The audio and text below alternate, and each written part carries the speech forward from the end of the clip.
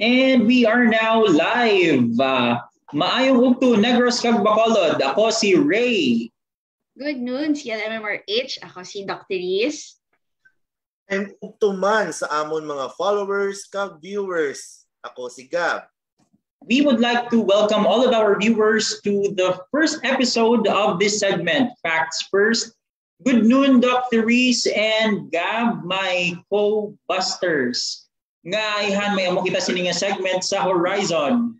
Good noon, Buster Ray and Gab. Actually, gusto ta intensify sang aton nga COVID-19 information drive. Kung lang taon naton, bisan na lang gid ang pwede i-post sa internet subong. So, kadamo sang misinformation lately. So, good noon man, Doc Riz kag Buster Ray. Agree ko sa imo ginhambal, Doc. Nagapatigid ko being the right information can really save lives. So ni siya gani ang ubrahon naton diri nga tatlo? Kag nga Buster ang tawganay ninyo? We are actually called busters, Doc, Ghostbusters kuno abi, because we will try to identify myths and differentiate it from facts, and we will try to correct those myths because CLMMRH has been considered as a COVID-19 referral hospital sa Bilog nga Negros, and aware kita sa mga nagakinatabo sa ground. Okay, so actually ang totoo, Doc Riz, nga busters ang tawag sa aton. Kaya mo nang gusto ni Ray, kinabusted siya kuno base, balahaw, apati ka na So, subong nga adlaw, no? Ang mga misinformation, party sa Delta variant, amo na ang ibasta. So, damo, gid ko may nakita, kag nabasahan sa mga comments sa social media, nga gusto ko gid replyan, pero mayo man nga may ara kita sa amuni nga pamaagi para ma-address sa ang mga kakulba kag ang mga duda sa mga tawo sa aton nga palibot.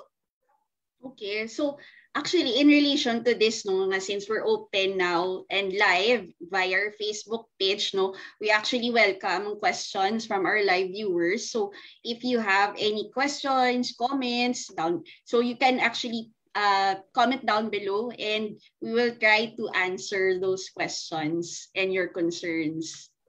That's right, Doc. And you would also like to welcome man sang aton nga mga viewers to comment kung may gusto ka mo nga ipa-shout out. Kasi may ara ka mo gusto ipa-shout out mga friends and co-workers. Kag we need to know man kung hasta sa diin naglabot ang aton nga segment. Hasta diin naglabot nga parte sang kalibutan. So, Pastor Gab?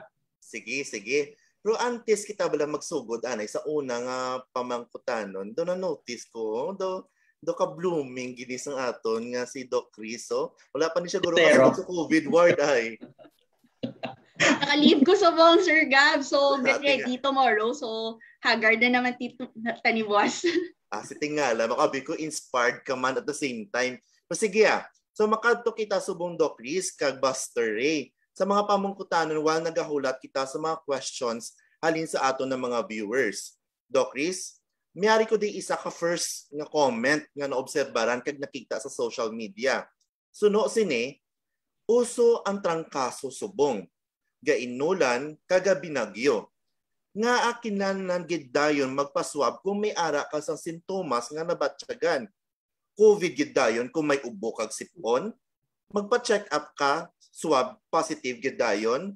Kag kung sipon may virus man ang sipon tinga COVID dayon ang ginadeklarar nila. So aton na i-try nga himay-himayon ang ina nga pamangkot, Buster Gab. So Doc, ang first nga issue sa statement is uso ang trangkaso kay galain ang tiyempo. So is there a correlation between lain ang tiyempo kag matrangkaso dayon ng isa ka tawo? So that's the first issue. The second is kung magugubala or kag sipon COVID na ina bala dayon kay amo na ang ginapatian sang iban nga amo na budlay na subong magubok may tupad ka kay amo na COVID na dayon. And the third concern is gani isa do ka hindi ka na lang mag-igam kino ka ginadaan dayon. And the third concern is magpa-swab positive dayon kay ang virus man ang sipon. Ano ang ma-comment mo dito, Doc? Being our resource person for today. Sige, very common na question, no? So, amo din actually, hindi na pamangkot permi sa mga kaabyan naton. So, tuod nga uso ang trangkaso kay gainulan, but ang actually kung natawon naton pare-pareho gid ang sintomas sang COVID sa simple nga trangkaso. So ang only lang gid nga pamaagi nga ma-differentiate ni naton kag masigurado naton is through swabbing. So kung natawon naton ang sintomas wala galayo ay pareho lang nga hilanat, ubo, sipon. So pwede ginigihapon COVID kay wala nagapili chimpo ang COVID. Okay? So we are in a pandemic. We need to be more vigilant sa aton mga ginabatsyag, especially nga hindi ni naton ma-deny nga ari na actually si Delta sa aton probinsya, no? So hindi man necessarily kung magsipon kita, mag-positive kita dayon sa swab, no? So ang naga-positive lang ini kung na-infect na ikaw sang virus. So isa pa gid nga mas grabe nga nga concern is mas makalalaton si COVID. So bisan wala ka sintomas, kumpara sa simple nga trangkaso, pwede gid gihapon. So hindi kita manginkampante. Okay? So grabe gali dok no kung makalalaton ang COVID. Kay kumpara mo sa ordinaryo nga flu, mas makalalaton siya. Amo ni ay handok ang rason nga ang kalabanan sa mga pasyente na pati ang ila pamilya gakalatnan sa ilang balay mismo. Yes, Sir Gab. Ang isa ka rason nga ginapaswab kay gusto naton nga manigurado na hindi COVID ang mga sintomas, no? Kaya siyempre pare-pareho lang hambal ko gina, pare-pareho lang ang mga sintomas. So mas maayo nga maka-isolate dayon ng pasyente para at least malikawan naton nga maglapta pa ang virus, tapos mas ma-monitor naton ang mga pasyente nga ara sa high risk bala nga group, mga gamasakit sa may ara diabetes, may ara high blood. Ang iba naton nga cancer patients actually pwede gid nga magka-COVID. So silining kinahanglan bantayan kay nakita namon nga mas grabe ang ila nga, mas grabe ang effects ng COVID sa mga high risk nga mga pasyente. So, Doc, para sa aton nga mga viewers sa subong, ano gid bala dapat ang ilang obrahon kung may ara sila nga mga nabatyagan? So once nga may simptomas na or may ginabatsyag, nakita no, easiest way or pinaka-effective way is actually to isolate. So nga nag-isolate kita, iniki para mabawasan nato nga maglapta pa ang virus, especially sa household.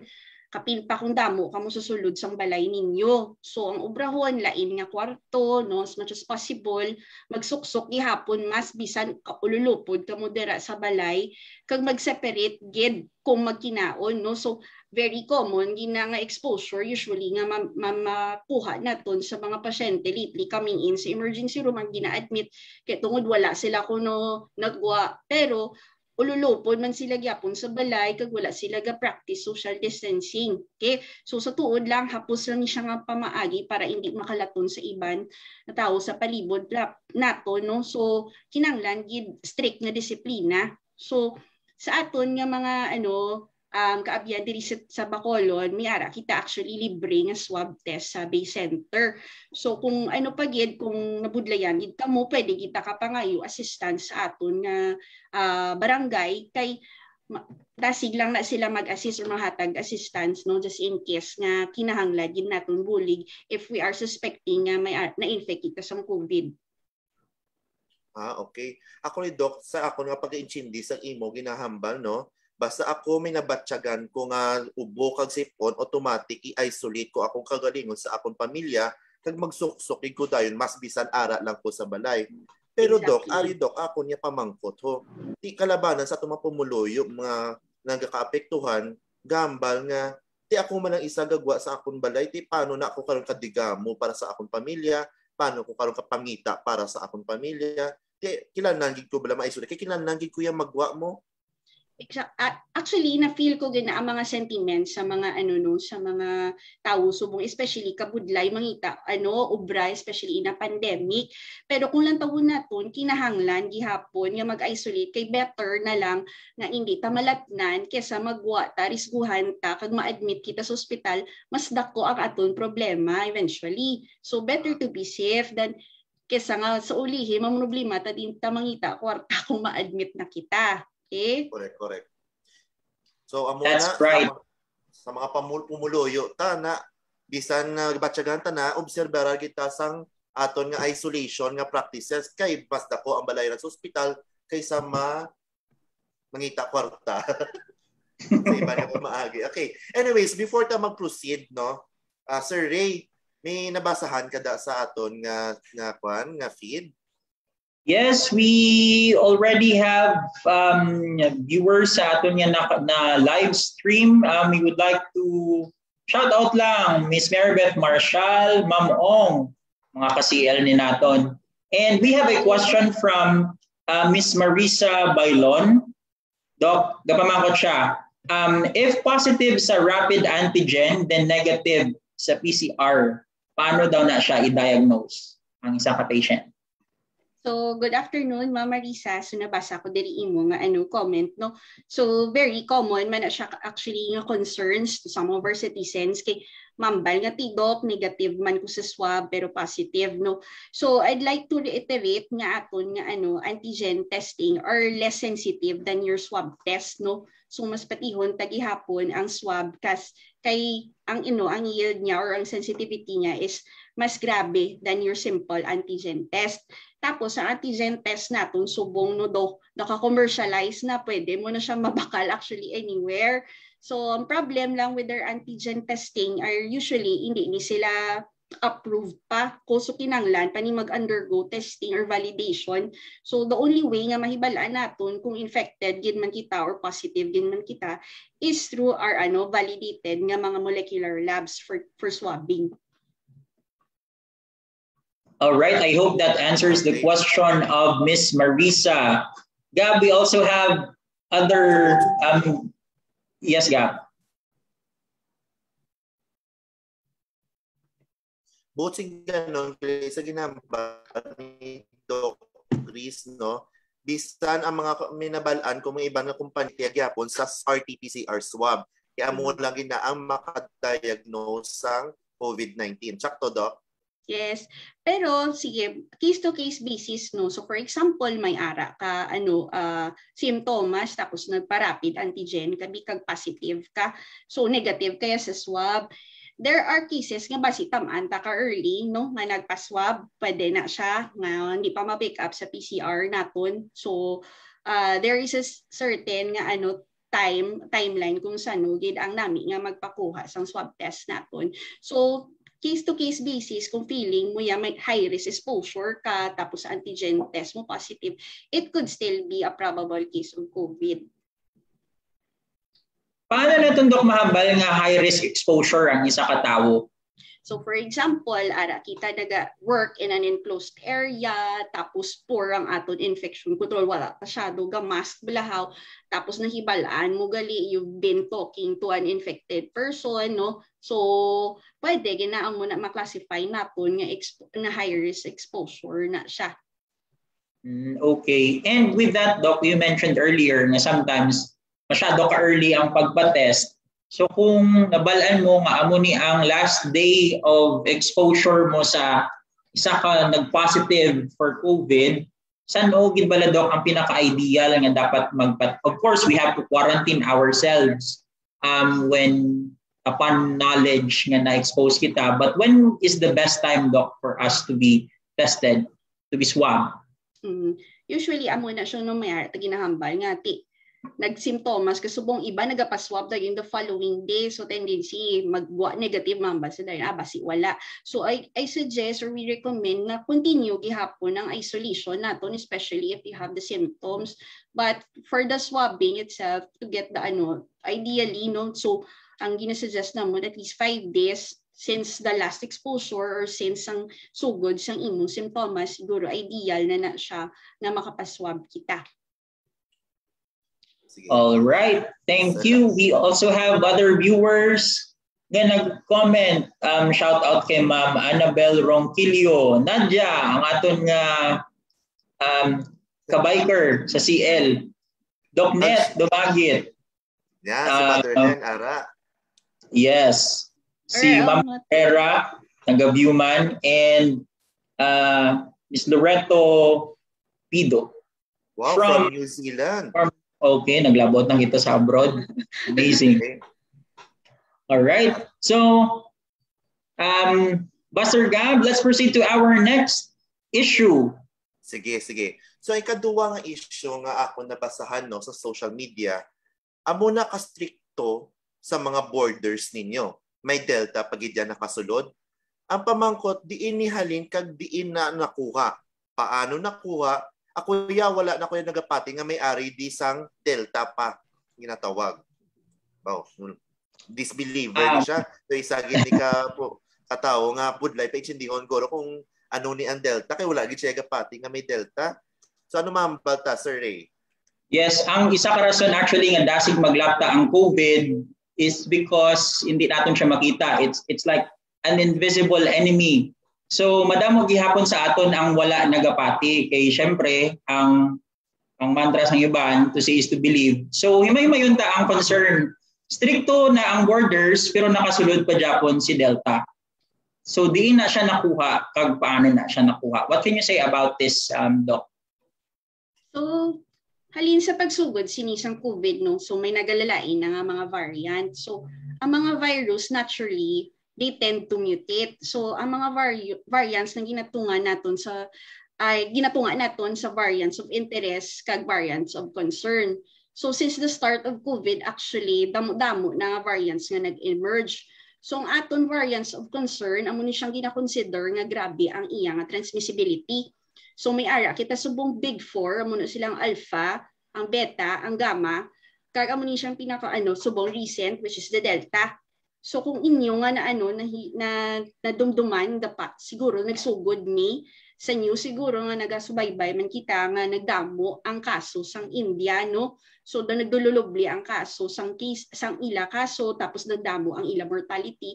It's because may ara na to siya nga dito na to naghalin ang variant. So it's either nga poor na tong ila nga control kay base kulang ang vaccination, di lang takihibalo kung paano sila nag-contain sang ila virus no. Pero if you notice kadasig lang. Pero ang variants actually expected na siya. So kung hindi mo siya ma-contain in one area, pwede gid siya maglapta in another area. So we cannot say nga basi strict to uban ng border tuod, pero pwede gid possibility ginagyapon nga makasulod kay bisan diin pwede makasulod ang tawo same as the virus no. So I think we do have lax border controls. So bisan quarantine pa kita, there is still a possibility of the mutation. So again, variants are expected. So the best way to slow the emergence of the variants actually is to reduce the spread of the infection by taking the measures to protect yourself, including actually yung pinaka-effective subong is getting the COVID-19 vaccine. Okay. Doc, may isa ka pa mangkutanong, pero may kumani makita sa social media. Hindi tungod ayan sa mga vaccines ni sa mga Sinovac ni, mga Johnson, Pfizer, kung ako ano-ano pada, tungod sinayan sa mga vaccines na nagwa ang mga variants? Actually, it is contrary, no? Actually, ang vaccines ang kinahanglan tagani para malesen ni siya ang variants na mag-mutate, okay? So, mas namin amo ning ginaobra naton subong para at least ma-debunk ta ang mga myths, ang mga haka-haka kung anong namabatian naton, anong nabasahan naton sa internet do, because actually the only way to stop or to kumbaga mahagan-hagan ni aton yung infection ang pandemic is to have the vaccine. Actually hindi na siya ang reason nga nagadamo pagid ang variant subong. Okay, it's the only way actually to stop na mag-mutate pagid ang variants, ang virus. Okay. So, pabirta na mag-proceed, no? Mayari din naghambal sa aton nga group chat or sa aton nga feed nga thank you for this forum. Very informative and I love all your accent Ilonggo, ang lambinggit. Right. Thank you, Miss D. Abarisha. Thank you for your feedback, no? And we'll see to it that we will also try to do our best. Nag-English na lang ko para maintindihan baka. Ay, naintindihan na nga ito niya Ilonggo. Kami ang tono. Pero niyan siya sa tono, kabay pa ka-intindi siya sa ginahambalta. May Ilonggish. Shout out man kay Amy Mendoza, halin sa Office of Medical Center Chief. True. Kada mo balas ang fans ni Dr. Sunye.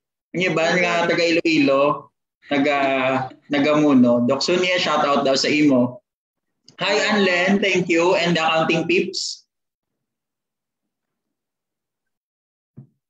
Sige. Ariyo, may ID isa ka question from sa Figma naton halin kay Zar 80. Ang pamangkot niya, Doc, need gid na may booster ang nakapabaksin na? Sige. Interesting. Very interesting, no? So damo na subong nagahambal nga ti fully vaccinated na kami. So the same with other vaccines, kinahanglan man ay boosters. So actually, wala pa recommendation for booster shots, no? As much as possible, ang goal tatani is to have everyone vaccinated. Okay, so as much as possible, ang booster shots or studies for booster shots are actually underway pa lang. So as much as possible, kung wala pa pa-vaccine na nga daan. Pero for the boosters, as of now, hindi pa siya recommended. Okay. Doc, tungod ni bala sa mga vaccine, damo gahambal na tungod sa supposedly tungod sa vaccine amo ni ang goal ta nga hindi ta maapektuhan sang Delta variant. Ang problema nato damo pagid mga pumuluyo, especially mga senior citizen nga do hindi sila interesado magpa-vaccine kasi kuno ma-zombie sila.